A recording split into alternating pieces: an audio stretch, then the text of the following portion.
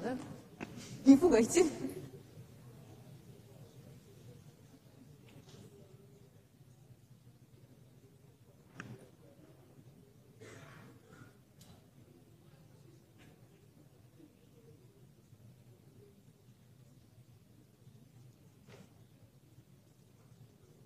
Давайте я вас посажу.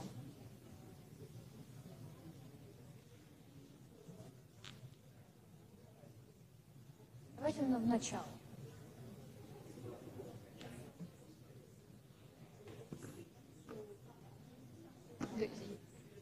Иди. Где ваши? Вот в руках видите.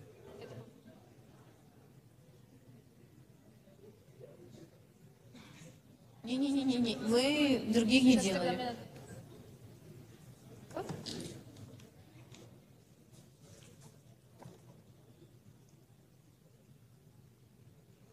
Я их заберу.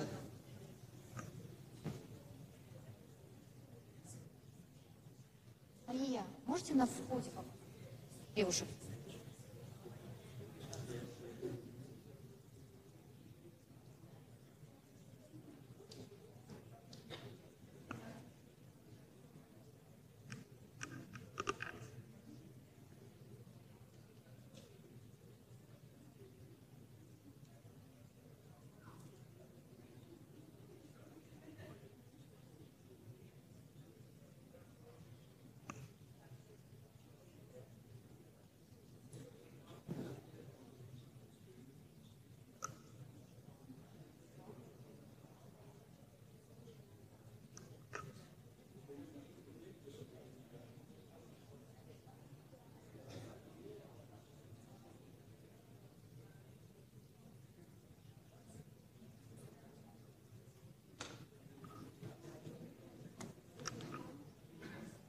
Yes, it is.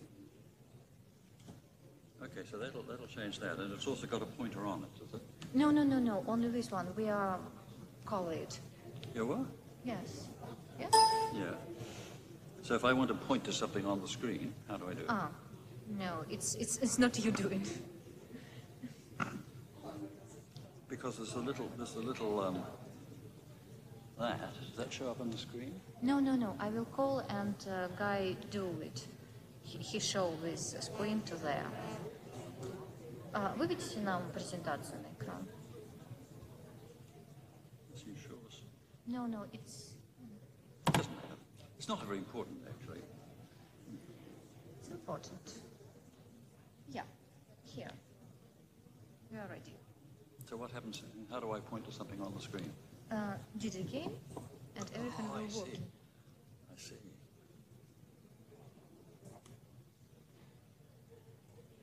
It's not...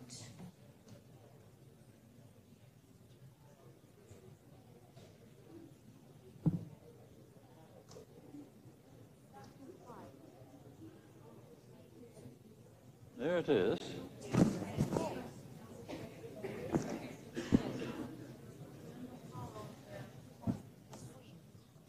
It doesn't go on the screen, it goes everywhere else.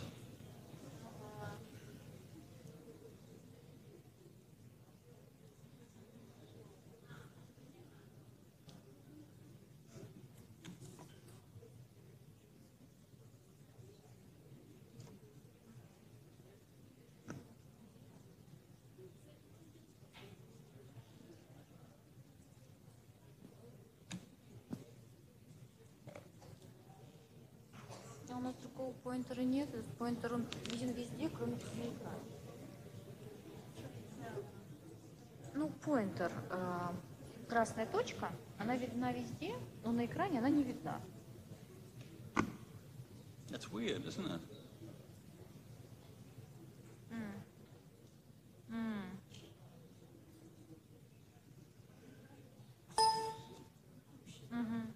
Окей.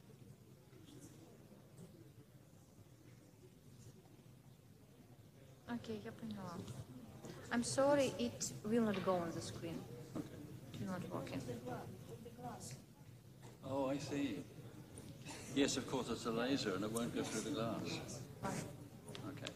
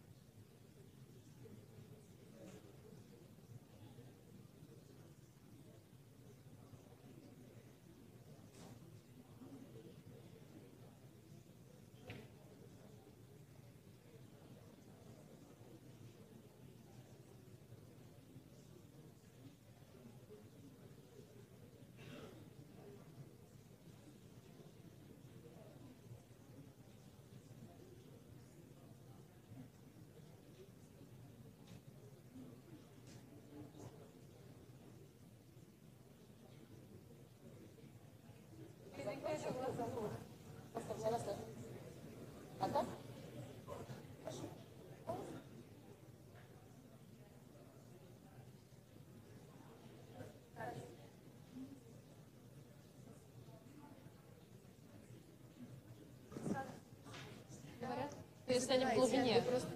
А если они в глубине зала? В середине?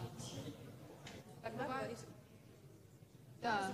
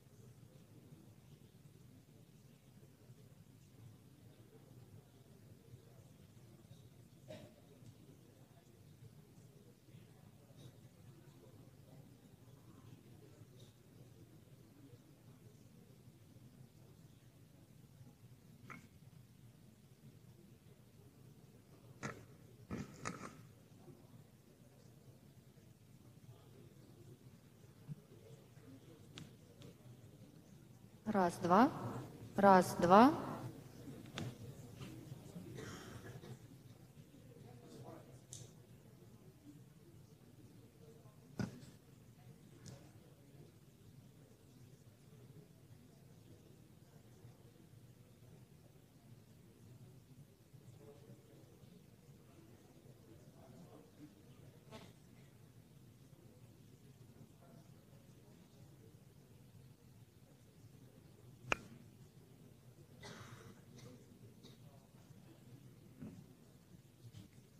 Раз, два.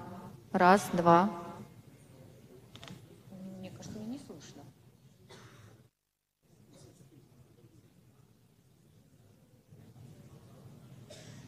Раз, два. Да, теперь меня слышно.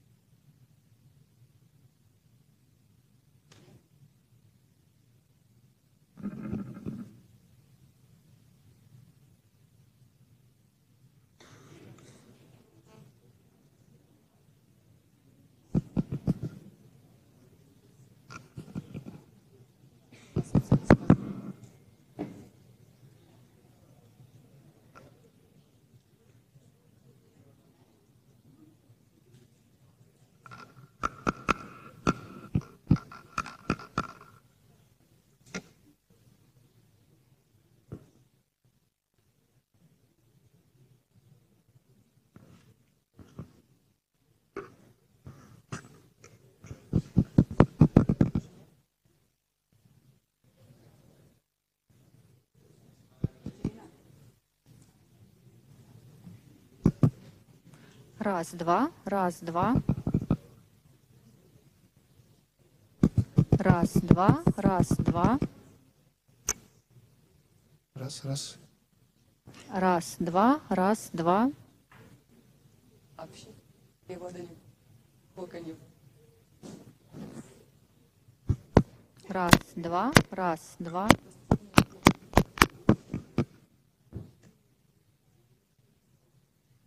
Раз, раз.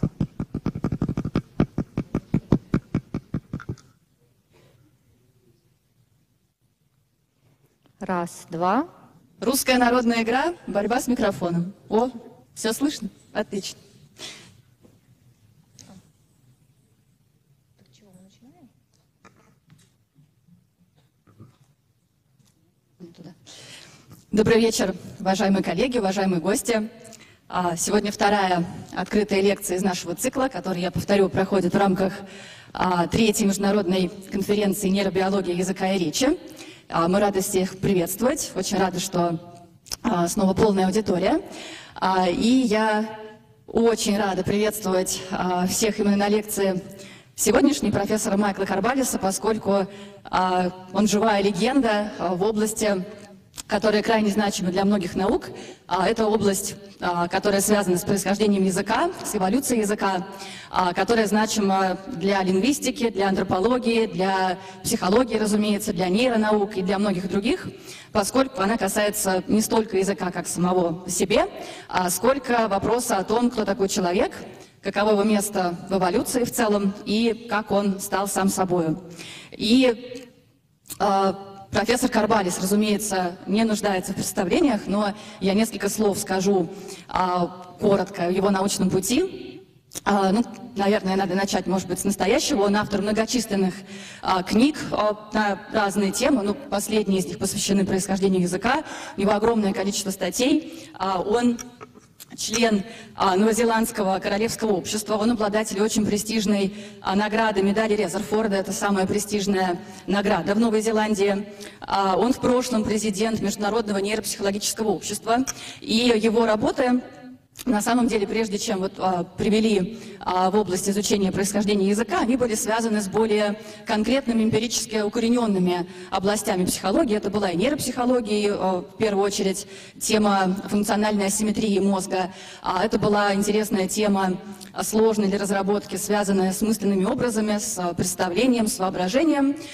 Кроме того, прежде чем так заняться уже плотно психологией, профессор Корбаллис получил степень по математике. И вот интересно, что с одной стороны такая широкая эрудиция в разных профессиональных областях и компетенции в самых разных, хотя и близких, действительно, темах, с одной стороны, а с другой стороны, такое системное математическое стройное мышление позволили ему постепенно обобщить, систематизировать все эти знания и подобраться к такой сложной теме, которую часто называют проклятой. И не случайно, поскольку кто языком занимается, знает, что в 1866 году Парижское лингвистическое общество в целом наложило официальный запрет на исследование всего, что связано с происхождением языка, поскольку считалось... Пропал звук или мне кажется? Пропал. Теперь появился. Поскольку считали, что это полная спекуляция, что никакие научные изыскания здесь делать невозможно, поэтому, в принципе, не нужно и пытаться. И вот только действительно очень крупные ученые, смелые, творческие, способные к ней подобраться. И вот сегодня мы узнаем о том, как дела в этой области обстоят. Наверное, пару слов про то, как у нас технически все будет происходить. У нас сегодня формат немножко не такой, как было заявлено изначально. Мы планировали, что будет синхронный перевод, но вот кто был на первой лекции, наверное, помнит, что не все вещи удачно удалось сделать. И мы такое приняли непростое решение. Это будет экспромт чистой воды. Мы решили синхронный перевод переделать в последовательный. И я сегодня буду в необычном для себя амплуа выступать переводчиком. Заранее прошу прощения у тех, кто профессионально этой области занимается, но эта тема мне тоже близка, мы постараемся сделать так, чтобы ничто по смыслу не потерялось. Ну и напоследок скажу, что мы страшно все рады приветствовать профессора Корбаллиса здесь, в Петербургском университете. И мы, конечно, когда его приглашали, мы так действовали, набравшись наглости и нахальства, решив между собой, что, конечно, это полностью безнадежная затея. Разумеется, такой крупный ученый не согласится, у него наверняка все дни, минуты расписаны на много лет вперед, и точно не до нас. Но решили, что нет, значит нет, но попробовать стоит. И вот мы попробовали, и просто не поверили своим глазам, когда получили ответное письмо с согласием. Спасибо большое профессору Корбаллису за то, что он ответил именно так. И нас ждет сегодня чудесный вечер. И Юрий Юрьевич Штуров тоже хочет сказать несколько слов, но чтобы не повторять это слово, он это сделает по-английски, а потом мы приступим к основной части.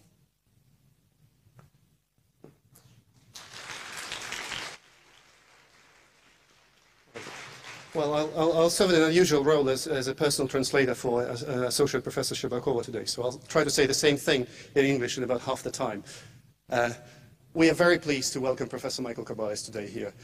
We were, I think, over-optimistic and felt really too brave when we sent that email to Professor Korballis asking whether he wouldn't mind coming and giving a talk at a small conference in St. Petersburg. And we could hardly hope for to get the answer which came within less than a day, which was positive. And I still can't believe that it is happening, to be honest. And we are so grateful to you for making it all the way here, such a long journey, to share your knowledge with us. Just to say a few words, although I don't really think that Professor Korballis needs much introduction, he's had a long-standing career in different areas of psychology, neuropsychology, anthropology, which started with degrees in mathematics and psychology. And I'd like to think this is a combination that makes you think both broadly and analytically and approach the subjects from different angles. And that's what happened through the distinguished career that Professor Korballis made during the last decades, which saw many contributions originally to statistics, to neuropsychology, to diverse fields such as the enigma of the lateralization of the processes in the human brain, and more recently to the evolution of language. And that's the issue that's interesting not only on its own, although I have to say anybody who starts wondering about language, especially those of us, whether psychologists or linguists or neuroscientists who start working on language as a phenomenon, finally come to this question: how could this almost miraculous, inexplicable phenomenon that we possess as humans, the skill that cannot be compared to anything that exists in the animal kingdom, how could it possibly come into existence? That's a question that's not just that has a value not just to itself, but it's a question about what humans are, what we are as a mankind, how our cognitive systems work, how we operate as a society, essentially who we are. And I think I should probably keep the introduction short and give the stage to Professor Korballis. Thank you very much for coming here, and the stage is yours.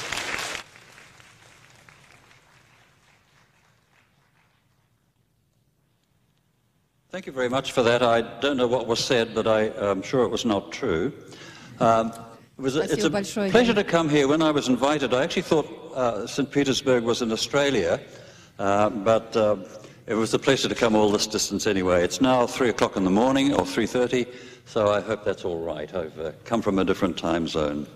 Добрый день. Я не знаю, что при мне сказали, не могу ничего прокомментировать, правда это или нет. Когда меня пригласили в Санкт-Петербург, я был удивлен и подумал, что вообще-то в Австралии. И вот оказалось, что это здесь, и я рад, что я совершил такой долгий путь. В Новой Зеландии сейчас приблизительно 3:30 утра. Now, you'll forgive me if I have to follow the script quite closely for the translation purposes. So thank you for inviting me. I was last in Russia at a conference in Moscow in 1966. I'm sorry it's taken me so long to return. My topic is the evolution of language, which was once called the hardest problem in science. So I'm going to solve it tonight. Здравствуйте, еще раз и спасибо, что пригласили меня. Я последний раз был в Москве на конференции в 1966 году. И вот это заняло некоторое время, чтобы вернуться сюда снова.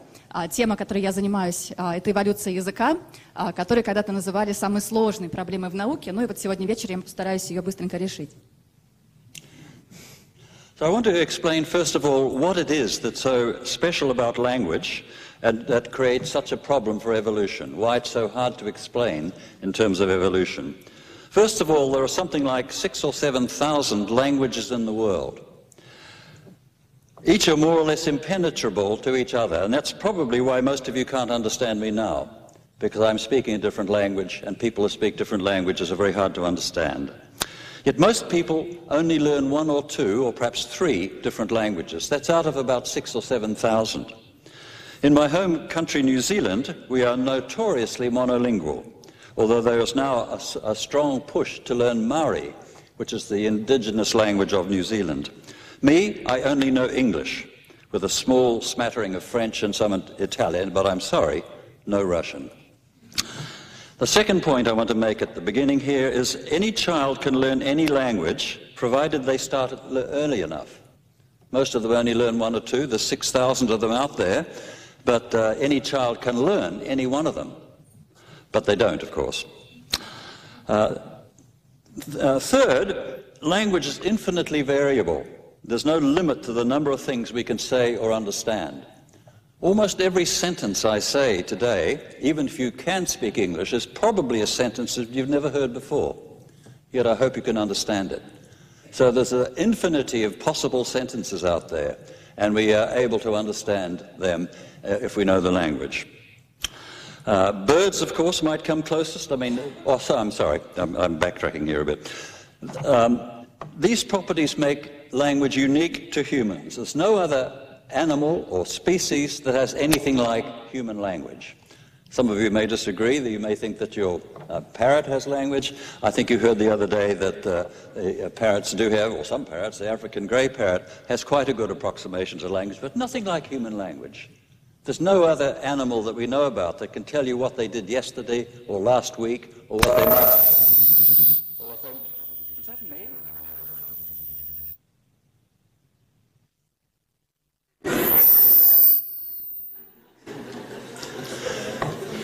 So those oh my gosh, it's still there. Can somebody...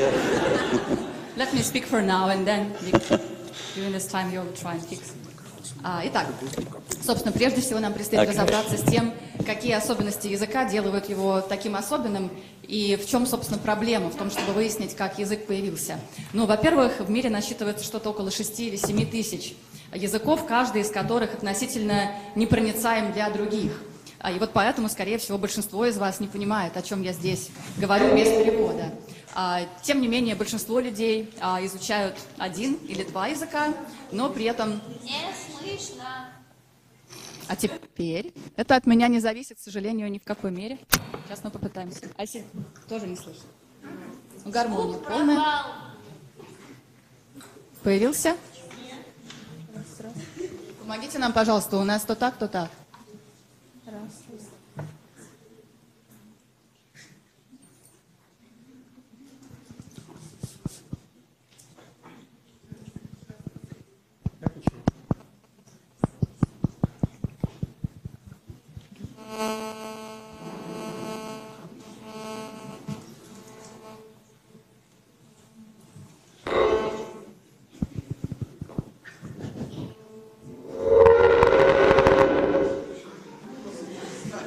Not me, I promise. Hello? Приносим извинения. Сейчас мы постараемся сделать так, чтобы звук не пропадал.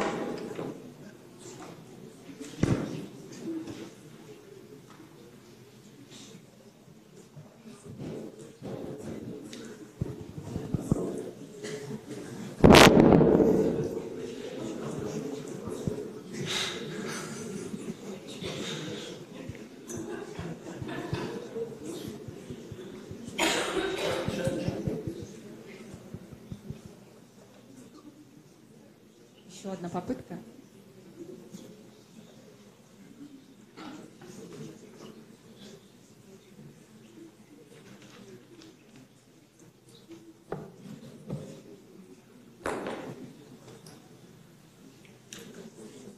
Раз.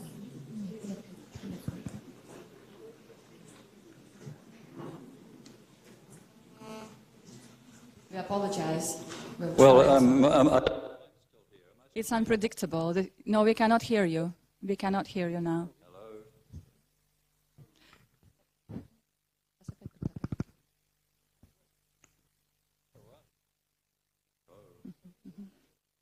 Еще одна попытка. Надеемся, что она последняя и успешная. Еще раз приносим извинения за накладки. Попробуем еще раз подытожить то, что было сказано по поводу этого слайда. Итак, прежде всего предстоит выяснить, что такого особенного в языке, что, собственно, делает его уникальным для изучения и почему так важно изучать, как он произошел. И сложно. Во-первых, в мире насчитывается около 6-7 тысяч языков, каждый из которых не похож на другие и относительно для других непроницаем. Вот поэтому, скорее всего, большинство из вас не могут без перевода понять, о чем я здесь говорю.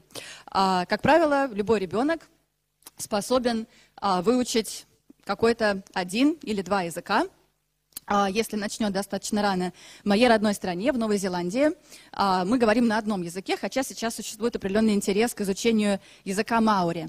Я знаю только английский, немножко французский, итальянский. Извините, русского в моем арсенале нет. Ну и действительно, любой ребенок может выучить любой язык при условии, что он начнет это делать достаточно рано. В-третьих, язык бесконечно изменчив. Количество тех вещей, которые можем передать с помощью языка, бесконечно. И, в-четвертых, свойства человеческого языка сильно отличаются от любой другой формы общения животных. И, возможно, по этому признаку к нам немножко ближе находятся птицы, чем другие животные. И вот Арен Пепперберг уже рассказывала нам про это достаточно подробно.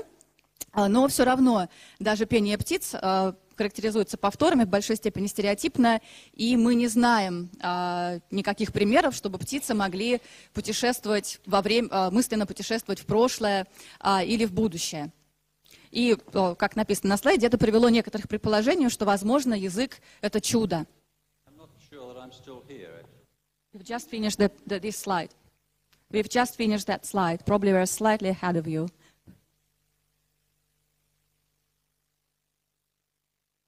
Nobody can hear me, can you?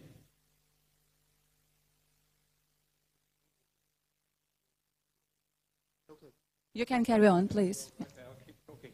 I'm not actually sure what you told them. That slide? It was basically the translation of this slide. That slide, okay. So now I need to move on to another one. Is that correct? So the question then is language a miracle? Because those properties seem to make it almost impossible to understand or explain. So we'll now move on to another slide. Now, the Bible, of course, treats language essentially as a miracle. So, according to the Bible, language was a gift from God to Adam, the first person, the first man. Then the people built the Tower of Babel to come closer to That's me shooting up to heaven, is it? This annoyed the Lord, who smashed the tower, scattered the people, and confounded their speech so they could no longer understand each other. This idea, or variations of it, have persisted through Western philosophy,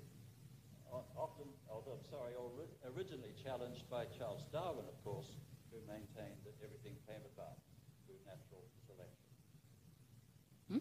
А вот все те качества, которые я перечислила, они делают язык настолько сложным для изучения, что это и привело к идее о том, что, возможно, язык являлся чудом. И эта же идея транслируется в Библии. Согласно Библии, язык появился как дар от Бога к первому человеку, к Адаму. Но затем люди построили Вавилонскую башню, чтобы приблизиться к небесам. Это прогневало Господа Бога, и он разрушил башню, разметал людей по свету, смешал их языки, чтобы они больше не могли понимать друг друга. И вот эта идея, она в том или ином варианте пронизывает практически всю западную философию, хотя надо сказать, что во второй половине 20 века вызов этой идеи бросил Чарльз Дарвин, который поставил ее под сомнение и как альтернативу предложил идею естественного отбора.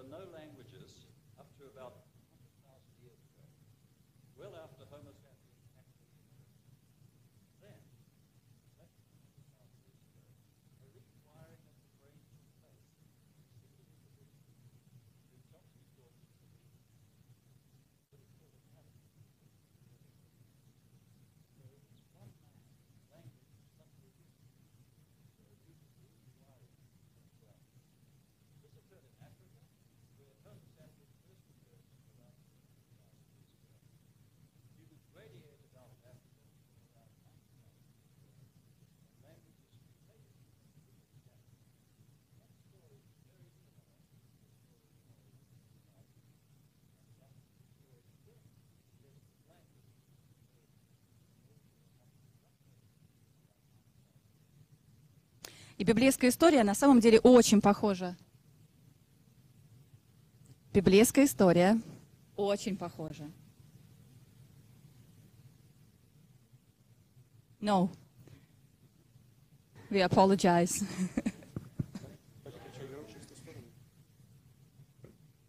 Я могу попробовать встать и кричать настолько громко, насколько смогу, если это поможет. Спасет от этого.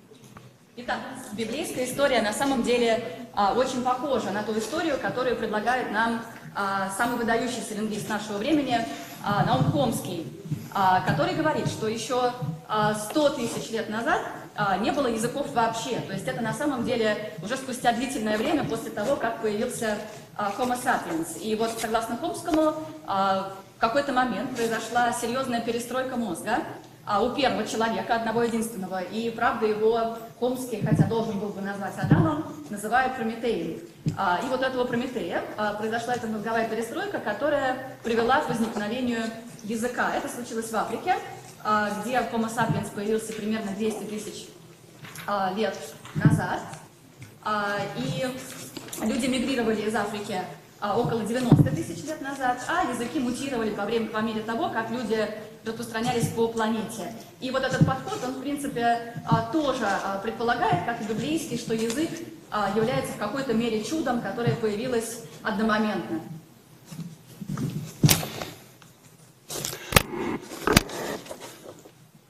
I'm sorry, I didn't put that slide up before. This is the slide showing Noam Chomsky. That's him there on the right. And we've just described to you what his theory is, I think, haven't we? Okay. Now, this theory is also endorsed by a number of paleontologists and archaeologists and anthropologists. The most prominent, perhaps, is a chap called Ian Tattersall. That's his smiling face there on the right. Who described language as, the language and symbolic communication as a qualitative leap in cognitive state unparalleled in history. In other words, he too is saying it was a miracle.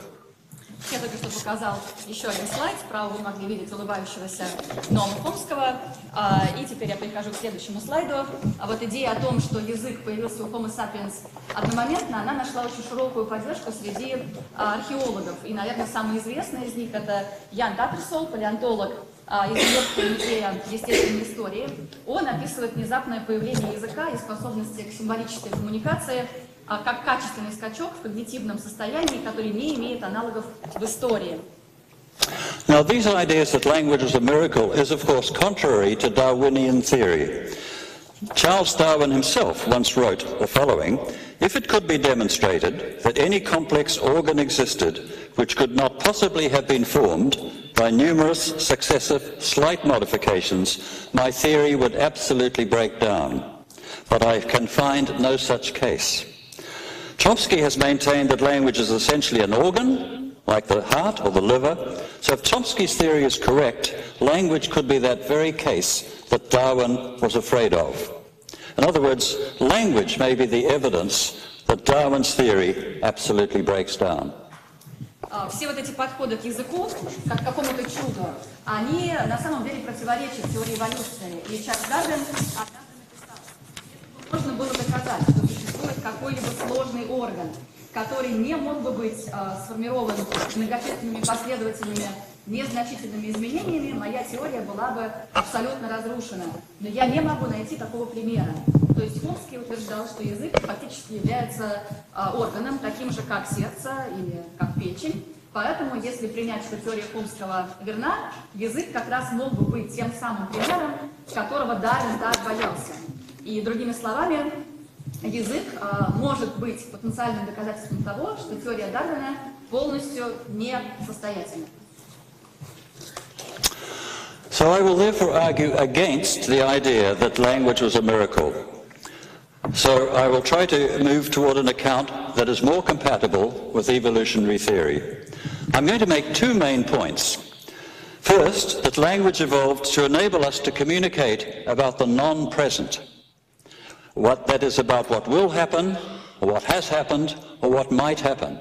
So language takes us away from the present and can take us, allow us to communicate about things that are not here right now. That is called displacement. I think it's the most important property of language, that it can displace us and take us to other places and other times. So I will argue that this ability to think about the non-present, that is, to think about the non-present as distinct from talking about it, is not restricted to humans. That in fact goes far back in evolution. Non-human animals, though, have little or no ability to communicate about it. So the real problem is how they communicate about the non-present. My second main point then is that I will argue that the ability to communicate such thoughts originated in manual gestures and gradually incorporated vocalization. So we started by communicating by making gestures and not by voicing. Я буду спорить вот с этим мнением о том, что язык появился одномоментно в результате чуда. Я как раз попытаюсь представить картину, которая более совместима с теорией эволюции. И я буду развивать два основных положения. Во-первых, это положение о том, что язык развился для того, чтобы позволить нам общаться о том, чего нет, о несуществующем. То есть о том, что происходит или будет происходить в другие моменты времени или вообще в других местах. И вот это то, что называется свойством перемещаемости языка. Я буду доказывать, что способность думать о том, что не существует, присуща далеко не только людям, но, в принципе, уходит далеко корнями в эволюцию. Правда, тем не менее, животные не имеют, или почти, не имеют возможности рассказывать об этих своих умственных путешествиях во времени. Ну и в качестве второго основного аргумента я буду утверждать, что способность передавать такие мысли восходит к жестовому языку, который возник в начале, и к нему постепенно начала подключаться локализация.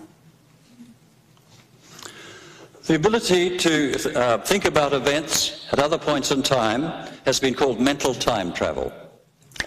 It includes what's known as episodic memory, the mental replaying of past events. Episodic memory is memory for personal events and can be distinguished from semantic memory, which is more general knowledge about the world. Episodic memory, which is part of mental time travel, is like a personal diary. It's a record of things that you have experienced. Semantic memory, on the other hand, is like an encyclopedia, or maybe like Wikipedia. So mental time travel includes imagining or planning future events, and even imagining fictional events, things that did not or might not or will not happen, as in storytelling. It's basically what we call imagination. That's what imagination is all about. My dictionary defines imagination as the act or power of forming a mental image of something not present to the senses, or never before wholly perceived in reality. Because we are moving creatures, most of you are not moving, I see, but we are moving creatures, mental time travel also takes us to different places. It's also part of what's been called the wandering mind, where our thoughts drift away from the present world of the past or the future or pure fantasy. It's said to occupy about half our waking hours, mind wandering.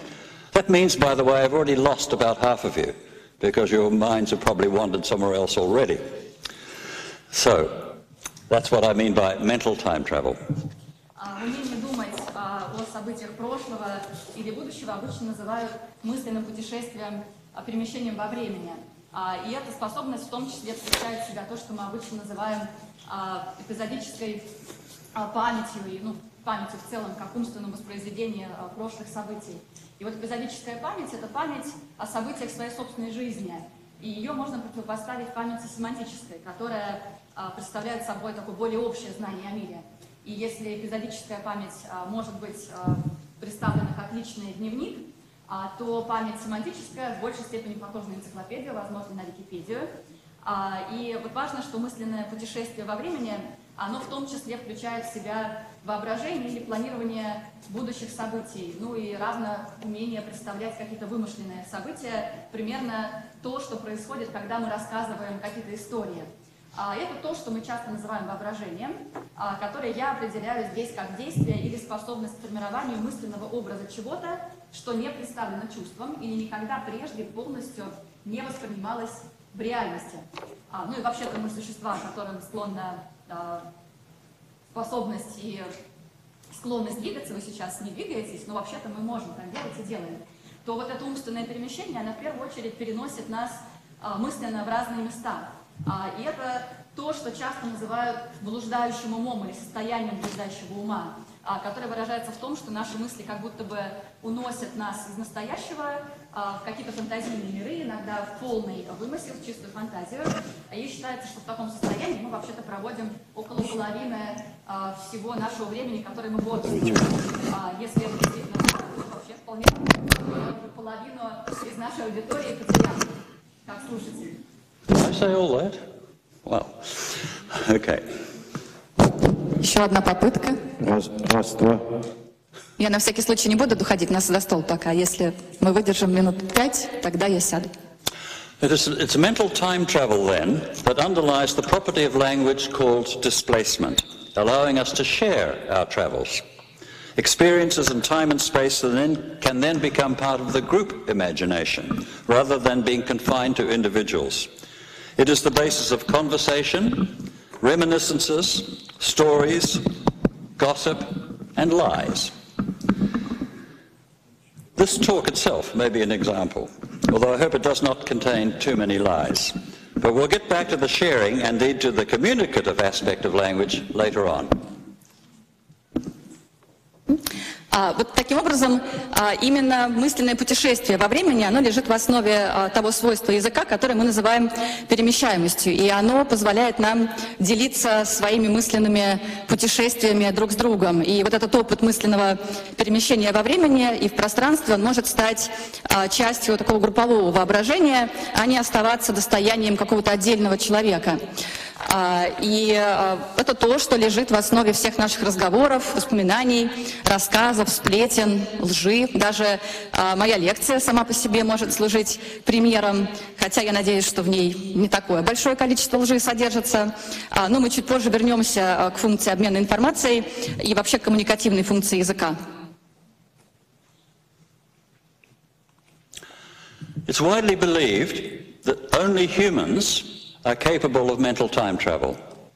The influential Canadian psychologist Endel Tulving once wrote the following: "Non-human animals have minds, they are conscious of their world, and they rely as much on learning and memory in acquiring the skills needed for survival as we do. But they do not seem to have the same kind of ability humans do to travel back in time in their own minds, probably because they do not need to." Wolfgang Köhler, the German psychologist famous for his studies of problem-solving in chimpanzees, said the time in which the chimpanzee lives is limited in past and future. I once wrote myself, with my colleague Thomas Sudendorf, humans, unlike animals, have the ability to travel mentally in time. So there I am making the claim that only humans can travel mentally in time. Широко распространено мнение, согласно которому, что только люди способны к мысленным путешествиям во времени. И влиятельный канадский психолог Эндел Тульвинг написал, что у животных есть разум, они осознают мир, в котором живут, и они полагаются на обучение и память в приобретении навыков, необходимых для выживания, так же, как и мы. Но, похоже, они не обладают такими же способностями, что и люди, совершать мысленные путешествия в прошлое, вероятно, потому что им это не нужно. И Вольфганг Кёлер, немецкий психолог, который известен своими исследованиями того, как человекообразные обезьяны, шимпанзе решают задачи, он как-то сказал: временной отрезок, на который шимпанзе может мысленно перемещаться в прошлое или будущее, весьма ограничен. Ну, а я сам однажды написал вместе с коллегой Томасом Судендорфом: люди, в отличие от животных, имеют способность мысленно путешествовать во времени. То есть мы считали, что люди именно отличаются этим от животных, что животные так не могут. I now believe I was wrong. One of the things I've discovered in life is that I nearly am wrong all the time. So I was wrong about that. So I'm going to now try and tell you some reasons why I think that other animals, most other animals, do travel mentally in time. Other animals don't have the capacity to communicate about their travels, their mental time travels, but that doesn't mean they don't think about the past or future. The challenge then is to find indirect methods to reveal their mental travels. And I'm going to describe two kinds of evidence: behavioral evidence and neurophysiological evidence, that animals do in fact travel mentally in time. Ну вот и теперь я считаю, что я был неправ. На самом деле я понял, что я во многих вещах в жизни ошибался. Ну и в частности, я считал, что мысленное перемещение во времени присуще только человеку, на самом деле возможно, что другие животные не способны рассказывать о своих мысленных перемещениях, но это не значит, что они не думают о прошлом или будущем. И таким образом основная задача заключается в том, чтобы найти какие-то косвенные, непрямые методы выявления вот этой способности к мысленным путешествиям. И я опишу два вида доказательств того, что Это возможно. Это будут доказательства поведенческие и нейрофизиологические. The first to challenge the view that mental time travel was uniquely human was Professor Nicola Clayton at Cambridge University, who works with scrub jays.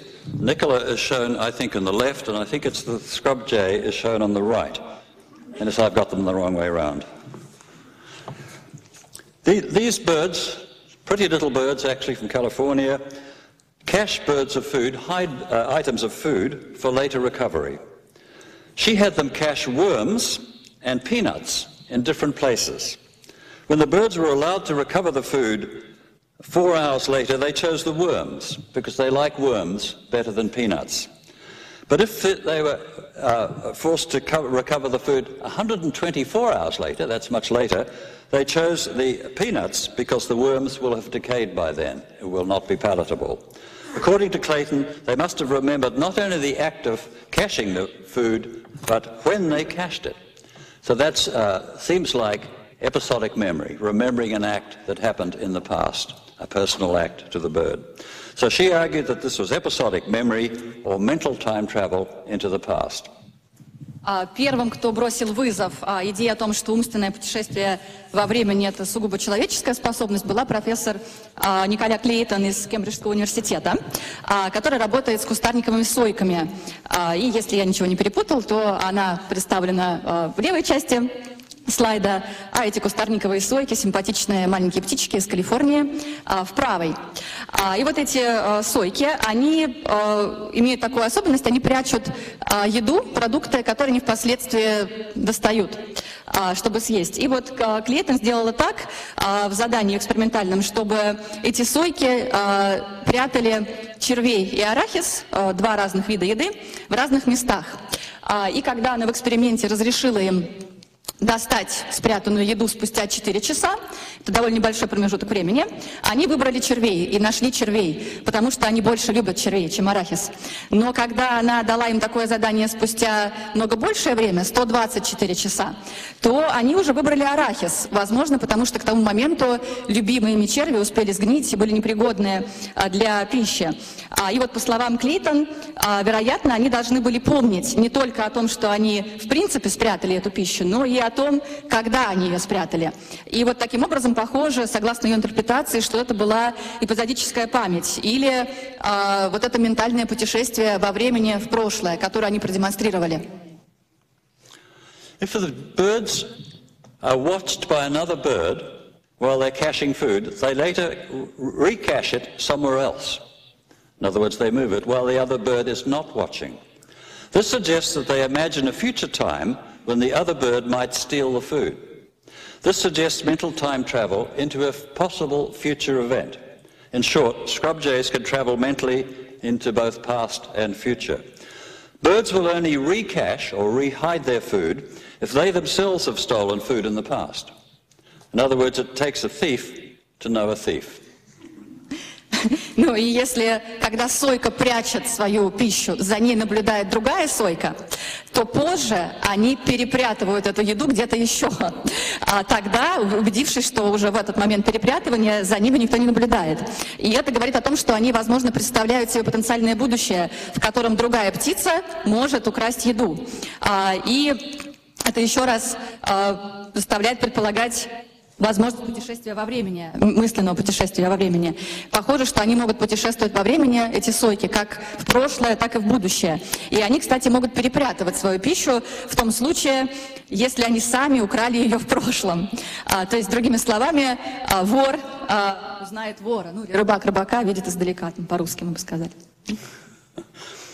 Here's a chimpanzee who seems to plan a future event. His name is Santino, and he is, or was, in the Furuvik Zoo in Sweden. He hides rocks and stones in various places around his enclosure, including behind a special heap of hay he has constructed for the purpose. Later, when visitors come into the zoo, he pretends to take no notice, then he picks up the rocks and throws them at the visitors. As he hides the missiles, he seems to be imagining and planning a future assault. If you visit this zoo, be careful. So this seems to be evidence that a chimpanzee can plan and think about something in the future. Вот перед вами на слайде шимпанзе, который, очевидно, задумал что-то совершить в будущем. Его зовут Сантино, и он жил или живет еще в зоопарке Фурувик в Швеции. Его особенность в том, что он прячет разные камни в разных местах своего вольера, в том числе за небольшим стогом сена, который он специально соорудил для этой цели. И позже, когда посетители приходят в зоопарк, он делает вид, что он этого не заметил, затем подбирает эти спрятанные камни и бросает их в посетителей. И поскольку он прячет эти свои метательные снаряды, он, видимо, воображает себе, как он будет впоследствии их метать в тех, кто пришел на него посмотреть. В общем, если вы пойдете в этот зоопарк, пожалуйста, будьте осторожны. There are now dozens of similar behavioral studies that seem to show mental time travel, both forwards and backwards in time. They're in diverse species, including the scrub jays, I've just told you about, great apes, meadow voles, rats, ravens, and even cuttlefish. I think the cuttlefish shown here is reminiscing about a past happier event. But not all the evidence is actually convincing. Sometimes the behavior may be based on instinct or associative learning rather than true mental time travel. Mental time travels are conscious events, so perhaps we need measures that may indicate consciousness in the animal mind. And that's what I'll turn to now. Ну и в настоящее время уже существуют десятки подобных исследований поведенческих, которые показывают, что животным доступно умственное путешествие во времени как в прошлое, так и в будущее.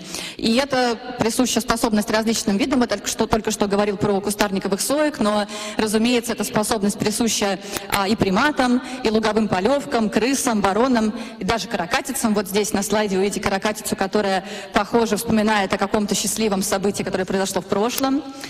Правда, не все доказательства настолько убедительны. Иногда поведение, которое мы наблюдаем, может быть интерпретировано как основано на инстинкте или на одном из видов обучения, на ассоциативном, а не на настоящем путешествии во времени, которое совершается в уме. И дело в том, что наши умственные путешествия во времени — это осознанные события, поэтому нам нужны какие-то измерительные инструменты, которые могли бы нам показать, что интеллектуальная деятельность животных, она является сознательной. И это то, к чему я сейчас перейду. Okay. Part of the answer, I think, comes from the studies of a particular part of the brain called the hippocampus. The hippocampus is Greek for seahorse, and that's what gives the structure its name.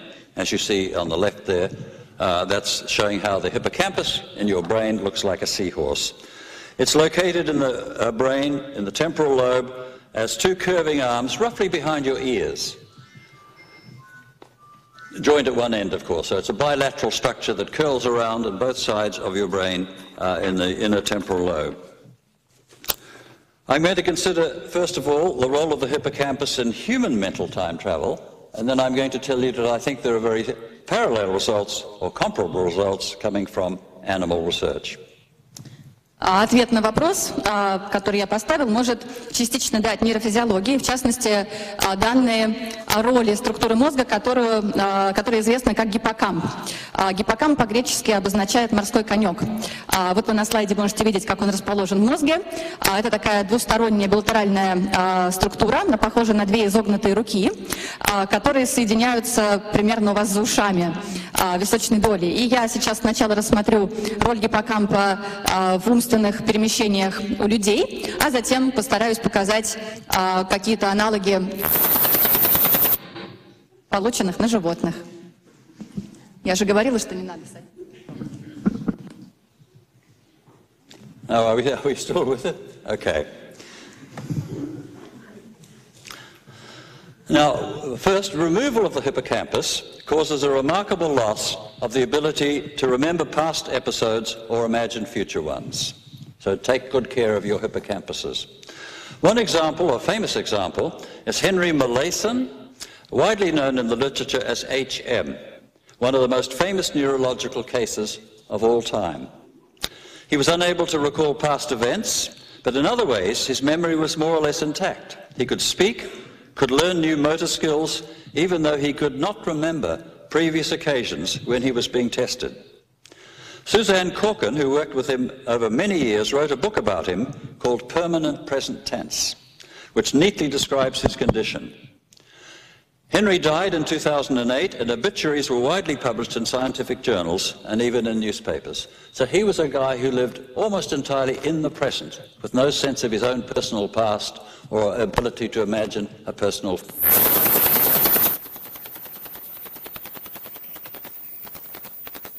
That happens when I lie, actually.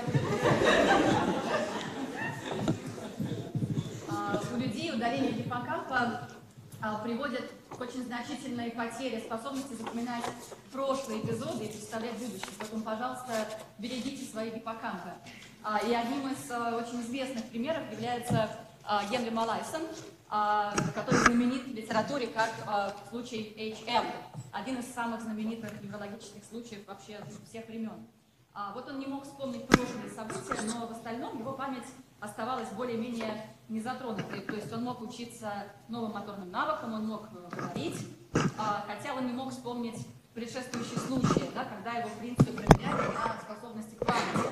И Сюзанна Коркин, которая с ним работала на протяжении очень многих лет, она написала книгу под названием «Постоянное настоящее время», в котором очень подробно и точно описала его состояние. Генри умер в 2008 году, и некрологи о нем были опубликованы во многих научных журналах, даже просто в газетах, ориентированных на широкую публику.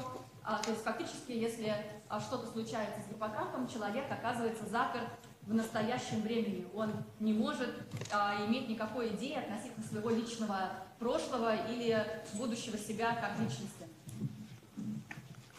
Another case very similar is Clive Waring, an English musician and choir master.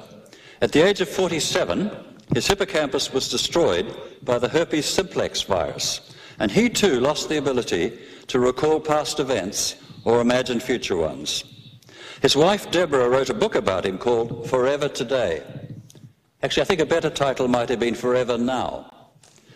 Like Henry Molaison, he lives in a narrow window of time. He was once described in an English television program as the man with the 7-second memory. He is constantly under the impression he's just woken up or returned to life after being dead.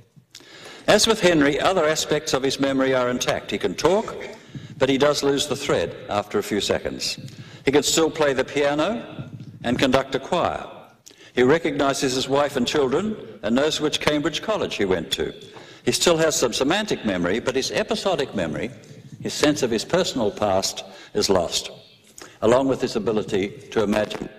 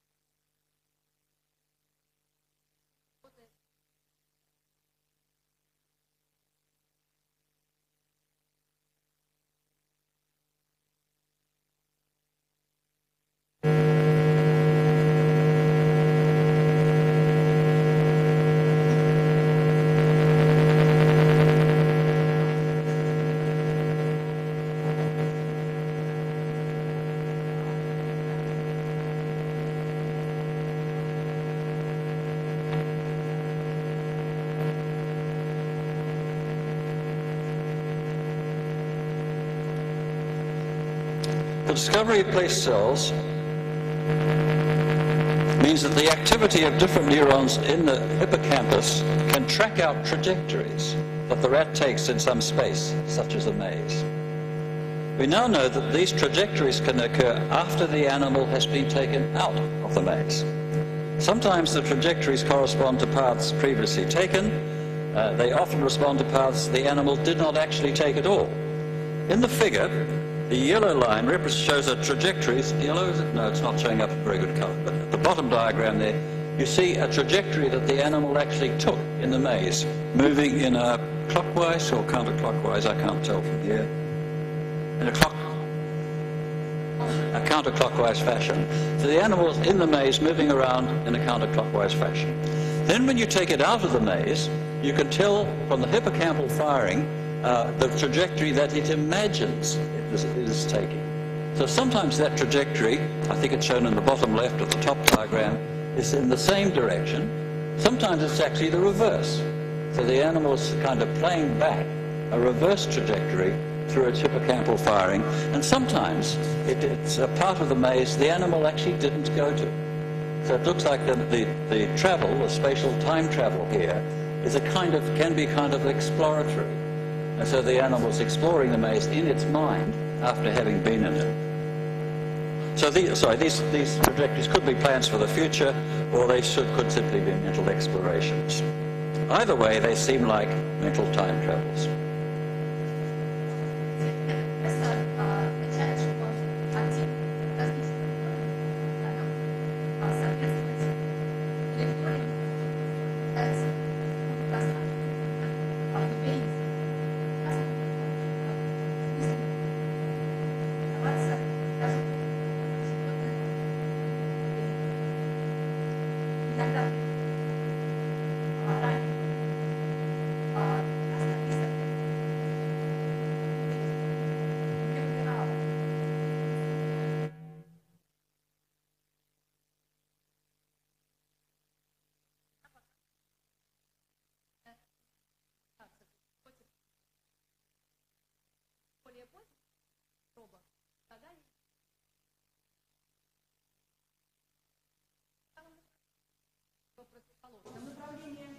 Либо идти по траекториям, которые животное вообще раньше не выбирало, то есть по новым направлениям.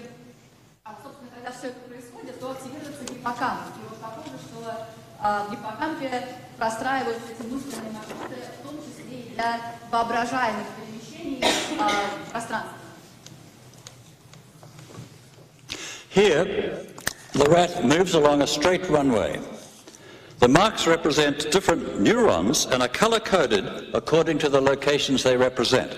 So as you see the animal moves from left to right, the color coding changes as the animal moves, recording the different position it's in as it moves. Before it actually moves, though, the hippocampus records a trajectory along the runway. That's on the left in the little box there that's kind of very narrow, and it's blown up there on the very left.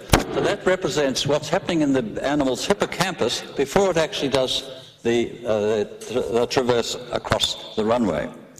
After it's completed the run, but is stationary again, the hippocampus records a run back along the runway.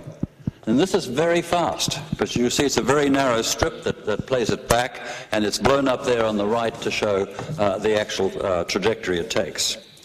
So this suggests that mental time travels in imagined space are very fast relative to actual travel.